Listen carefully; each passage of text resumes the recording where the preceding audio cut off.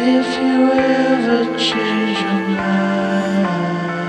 My mural, based in San Francisco, California, was inspired by Pursue Growth and Learning by capturing images of childlike intelligence and growth in nature. It is very important to have growth and learning in our lifetime, especially when you're an artist, because it expands your horizons.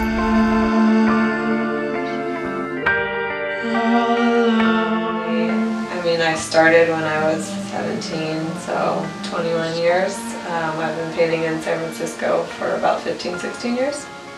So basically I started out on the East Coast and then moved here and really just expanded and was able to paint freely and meet amazing, inspiring people.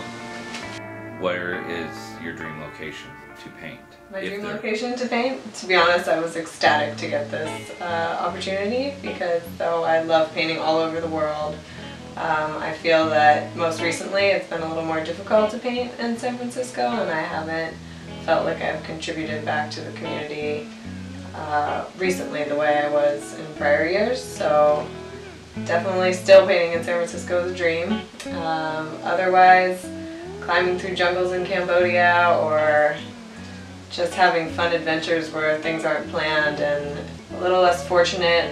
Many of the impoverished areas that I've painted in, I've gotten the best response. San Francisco was basically like a dream come true.